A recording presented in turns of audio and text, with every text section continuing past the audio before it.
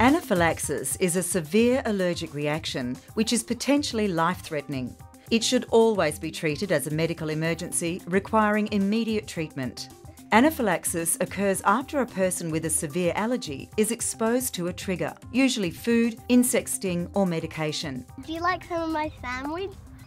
My mum told me not to share food at school. Well, it's really good. Okay, just a little bit. Anaphylaxis often occurs within 20 minutes of exposure to the allergen. Signs and symptoms may include history of the allergy, raised lumps on the skin, perhaps in the form of a rash, swelling of the face, hoarse voice, sudden severe coughing or sneezing, perhaps wheezing or obvious difficulty in breathing.